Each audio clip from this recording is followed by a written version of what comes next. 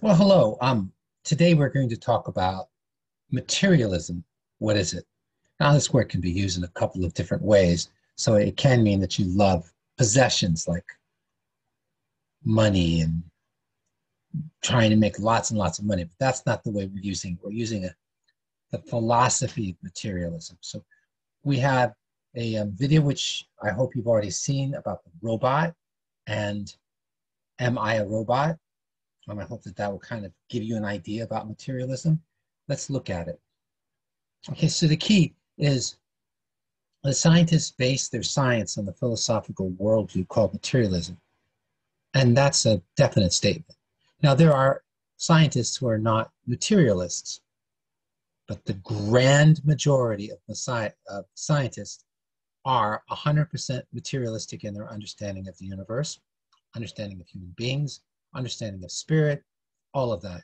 And so materialism is so important that it shapes Western culture, and it even comes over here. Materialism is a theory or belief that nothing exists except matter and its movements and modifications. So movements and modifications, in other words, lights and the gravity and the moving and developing and all of that stuff, all of those things that happen, but all of them are material. They're matter, physics, physical. And so there's only that in the universe. So materialists believe that these realities do not exist. Any kind of divine being, mind, doesn't exist. By the way, this is a real important one because mind does exist.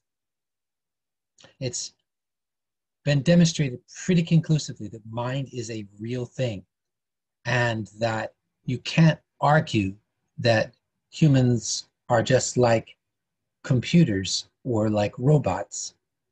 But I just read an article yesterday, just yesterday, I read an article, and the article works so hard to prove that humans are robots.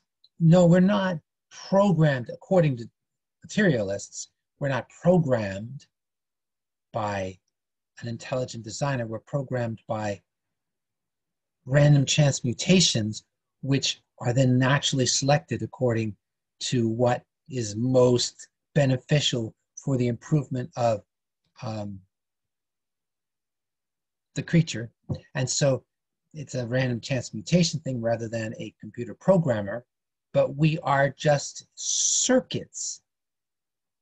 Our brains are just circuits that evolution through random chance mutations and then selection, natural selection, have brought us to this point where we think we have a mind, but we don't. Now, the bizarre thing about this approach is, therefore, logic is not real and mathematics is not real because logic and mathematics are not material, very much so. Logic is not material at all. Logic is totally beyond materialism. You think 2 plus 2 is 4. You talk about the square root of 7. You do lots of mathematical formulation. None of it is matter. It's all immaterial. Logic, the same thing. Using your logic is not, it's not material. It comes from random chance mutations that have been naturally selected over a period of millions of years so that human beings think that it's logic, but it's not logic. It has no connection to reality because the only reality is material, atoms and molecules, and their movements and modifications. So mind doesn't exist. Spirit does not exist. Soul does not exist. Obviously nobody has souls. If the only thing that exists is matter, then no one has a soul. That's really a convenient philosophy if it's true, because then it means that you can do whatever you want in this life as long as you can get away with it because you don't have to answer for it. there's no heaven or hell. There's no God, obviously, to talk to. Miracles are not real. This is a really interesting one because there are miracles. There are definitely miracles. Like my wife and I watched a movie about a teenage boy who he and his two other friends were on a lake of water that was frozen ice, but it was too thin. They went through the ice, and he was he didn't breathe for, well, I don't know, a really long time, like half an hour. And through his prayers of his mother, really, he started a heartbeat after the longest period of time. And then, miraculously, he is in complete recovery. In fact, he's studying to be a minister. Now, that's a miracle. But a materialist says no, miracles are not possible because there can't be a miracle because the only thing that's real is matter and its movements and modifications. That's a real problem. Not really a great philosophy. Materialists believe that humans are things. And I can't emphasize this enough. Humans are things. Everything is a thing because the only reality is material. So humans are things so that there's no such reality as personhood. And this is really important because scientists are showing again and again, neurologists and people in that field are showing that there is a really, really, really strong built-in self-identity that I am someone. And it's not simply something that we do because of evolution and because our brains are circuited that way, but sometimes a brain will have damage and they'll cut the brain in half, and so that it stops the passage of information going back and forth, and a person still doesn't have two personalities. The person has one personality, even though their brain has been cut in half, and it's always I. There's an incredibly strong sense that I am someone. And of course, as far as God's concerned, that's true. But materialists believe that humans are the result of random chance mutations. Each human is not a someone, but a something. That's materialism in its very heart. That's materialism. That's why abortions for a materialist is no problem. The baby in the mother's womb is a thing, not a person. My wife watched a movie about a woman who was a director of a Planned Parenthood abortion clinic factory in the US. And for her, the baby in the mother's womb was just a part of the mother's flesh, just a part of her body. And that's the argument. They'll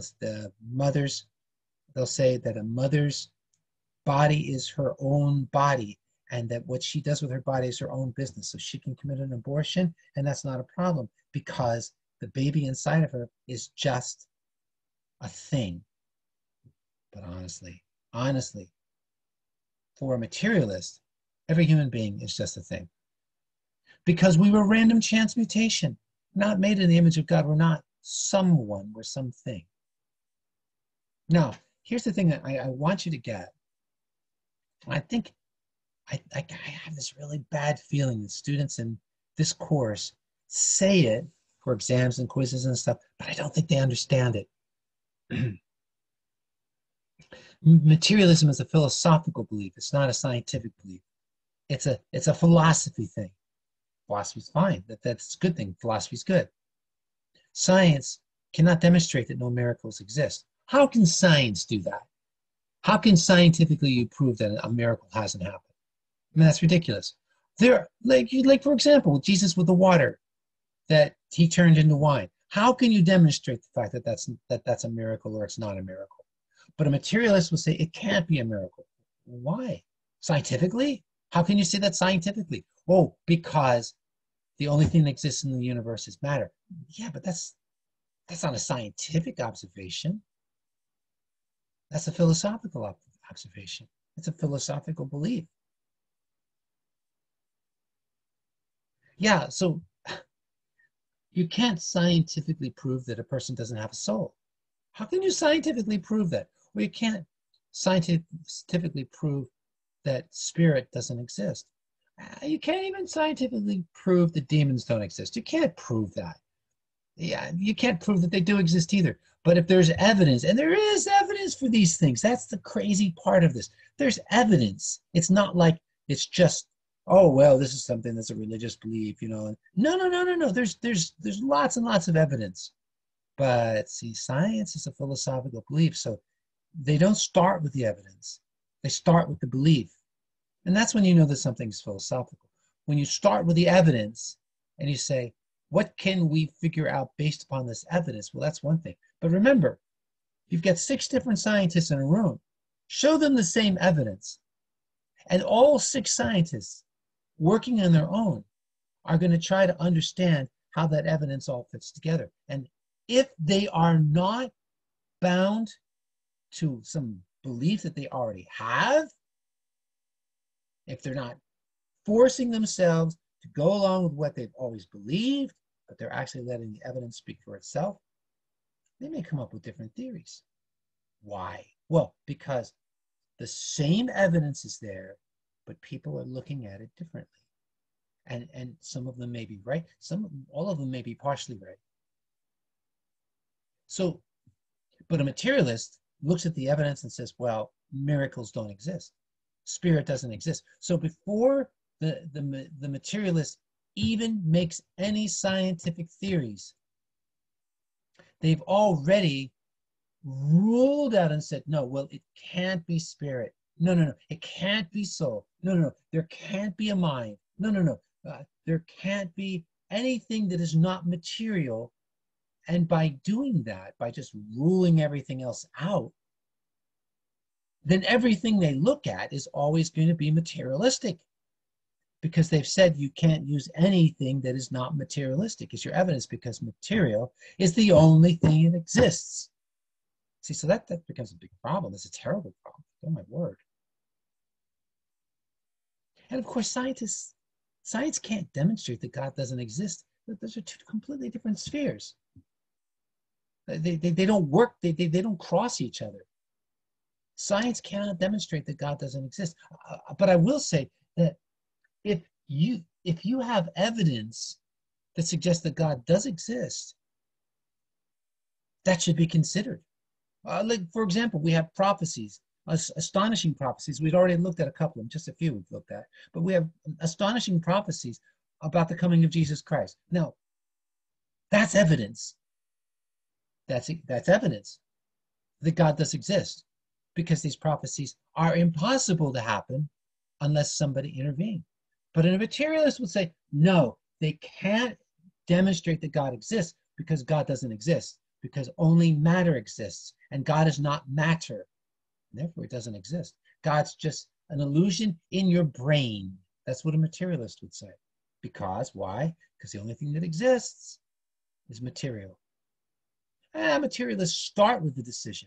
That's how you know it's a philosophy. They start with a decision that none of these things exist, and then base all of their scientific work upon that decision. We all do that all the time. We all do that in all kinds of different areas. The danger with materialism is that materialism is clearly wrong in their claim that there is no God, that there are no miracles, that there is no spirit or soul. They're clearly wrong. But it doesn't stop them, because they made that decision first. They started with the decision, philosophically, that material is all that exists. Scientists, they may be brilliant scientists, but that doesn't mean they're good philosophers. But if you start with the assumption that only matter exists, and that's where you start when you're dealing with philosophy. And if you're dealing with a philosophical belief, because before you do any scientific observation, any scientific experimentation, any scientific theorizing, you start by saying only matter exists. Therefore, if there's anything that's not matter, it's not real. Well, if you start with that, that's philosophical. And if that's philosophical, you'd better be a good philosopher, because your philosophy of materialism is forcing you what evidence you will accept and what evidence you won't accept. You know, because if you say Well, I don't believe that there's anything in the universe except for matter. And then you see lots of evidence that demonstrates that there is something besides matter. You won't accept any of that evidence. You'll reinterpret all of that evidence because of your philosophy. But just because they're brilliant scientists doesn't mean they're good philosophers. In fact, generally they're not. There's no evidence that God does not exist, that my spirit doesn't exist, that the evidence isn't there.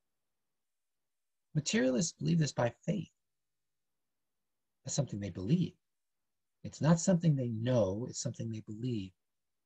Materialists refuse to consider any evidence that God or spirit or mind, etc., do exist. They refuse to consider the evidence. Literally refuse to consider the evidence. In fact, if you include God as a part of your discussion of any scientific topic, it's not scientific because you're not allowed to include God or spirit or mind in your scientific discussions, because the only thing that exists as far as materialists is concerned is matter, and God, spirit, mind don't exist. See, they believe it by faith, and it's important that we recognize the fact that it's a philosophical decision, but it's not philosophical in a really good philosophical way. It's not like it's logically arrived upon. The reason why it's not logically arrived upon is because logic isn't material. You can't use logic if you're a materialist. They do all the time, but they can't, because logic is dealing with something that's not material. It's totally not material. It's saying, if this is true and this is true, and based on this being true and this being true, then this is true. But if this is true and this is false, then based upon this and this, then this will also be false. And there's no matter there. That's not matter. That's all in the mind. And a materialist will say it isn't real, that logic isn't real, that logic is just the way your brain has been circuited. The circuits are in your brain. They're that way because, why? Because there were random chance mutations that were naturally selected by evolution. And because of that, your brain is wired that way, like the robot cartoon. Your brain is wired that way. Everything is there. The programmer is evolution. And it's like, it's not real. So a materialist believes all this stuff by faith. And it's pretty bizarre. It's pretty bizarre because it's not even rational faith. They believe by faith that matter is the only thing that exists. But there's so much evidence that God does exist. Materialists reject this. Materialists reject this by faith. Therefore, materialists are being irrational. They're totally irrational when they reject the possibility of evidence proving that God does exist. It's totally irrational. It makes no sense at all. It should be totally on the table. Walk outside and look at a sunset and tell me that there isn't at least a possibility that beauty is real, right? That God is real. Well, of course the possibility is there. Okay, so after saying all of this, this is crazy. It's crazy, but Western universities in Europe, especially the US, but also Europe, generally require their professors to be materialists. I mean, you're not going to get a position at an American university if you say, no, part of the evidence that needs to be used in science is also spirit and mind and God. No, that doesn't work. You cannot get a job, and if you have a job, you can't keep it if you're a materialist. If a professor in a university, especially in the sciences, rejects materialism, that professor will generally lose his or her position. Happens all the time in the US, all the time in the US, all the time in the US. It'll come out, somebody who's teaching in a position, assistant professor, some university, Michigan State University, or someplace like that. And it turns out this person believes in miracles. And this person believes that it's possible that evolution may not be true. Well, guaranteed, you lose your job, guaranteed. Because materialists cannot allow the concept of God or spirit or mind into science. They can't do it. I mean, I've experienced this, and it's crazy.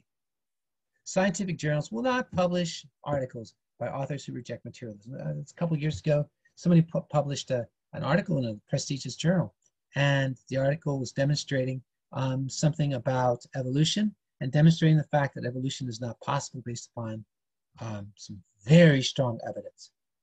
And it was published in the journal, which was amazing. Then people complained about it, and it was removed. It's called retracted. The article was retracted by the journal.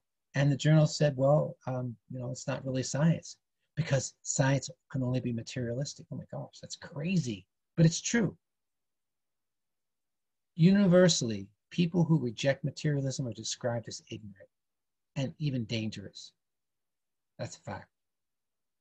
Many Christian professors accept materialism, although they also believe in Jesus Christ as God's Son. I mean, they can completely surrender to Jesus Christ and servants of Jesus Christ and loving Jesus Christ and know Jesus to spend eternity with him. But I can promise you, there are loads and loads and loads of Christian professors who accept materialism and accept the commands of materialistic worldview, which says you cannot put God into science. They don't mix, which doesn't make any sense. But what are you going to do? That's just the reality. The heart of the materialism. Observable events must be explained solely by natural causes, not by miracles, not by spirit, not by mind, not by God, that can be examined using the scientific method. Now, since the scientific method is unable to judge or measure spirit, but since there are, for example, demons in the world, isn't it kind of weird that a person could be demon possessed and not be a psychological problem at all, but be demon possession? And you could have 5 different scientists who evaluate that person, and they're not allowed to use demons or spirits as a part of their evaluation. They're not allowed to, because materialism will not allow any cause that is not material. So here we go, all right? We say somebody is demon possessed, and scientists are, they're all investigating this person. And if they're not allowed to think about demons or talk about demons or to use demons in their theories, there are going to be 5 people observing this person who's demon possessed, and there are going to be 5 theories about what's wrong with this person, and all 5 are absolutely, definitely going to be wrong. And they can use all of their instrumentation, testing, and all of that stuff, but they're all going to be wrong because there are spirits in the world, and sometimes people are demon possessed, and sometimes when people are demon possessed, they do things that are not possible in the natural world. And so science doesn't work well because science does not accept any evidence which is non-material, which is crazy, but it's true. You live in a materialistic world. Now, when I say that you live in a materialistic world, I don't mean that the world is made only of matter. I'm not saying that at all. What I'm saying is you live in a world where scientists of all kinds of different scientists, all kinds, and lots and lots and lots of other academic disciplines, they are all saying that the only thing that exists is material. And therefore, what that means is because you're surrounded by this, a lot of the scientific conclusions that are coming out of in these articles and books that you read for your classes, a lot of those conclusions are materialistic. But if we have things in the reality of life that are spirit, that are God, that are miracles, that have soul, that have mind, and if those are real, if there is such a thing as love, if there's such a thing as honor, there's such a reality as truth, if logic is possible and it's real, if mathematics is real, if those things really exist and they are not matter, the materialism is wrong. And so therefore, we're living in this really kind of crazy world. It's a world where you're not allowed to think in terms of mind, spirit, but they're real. And so, even at the end of this lecture, I guarantee you that when you do the project, a lot of you are going to get it wrong. And the reason you're going to get it wrong is because you have been fooled into thinking that materialism is true. Go to church every week, you pray to Jesus every week, you ask God to do miracles. You know that Jesus rose from the dead, you know Jesus is the Son of God, you know that God exists and rules over the universe, but you're not thinking that it's possible that materialism is false and does not belong in science. Because we've been told that all of our lives, and all of our classes teach that, and all of our textbooks teach that. But the trick is, if materialism is not right, then you can't make scientific conclusions without investigating evidence that is of a non-material nature. So I would encourage you to really think about this. I know it's kind of philosophical, and I've given you extra helps as far as materialism so that you can understand what it is.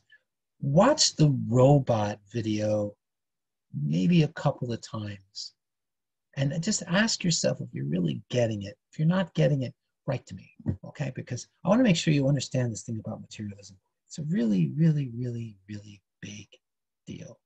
Okay. Have a great day.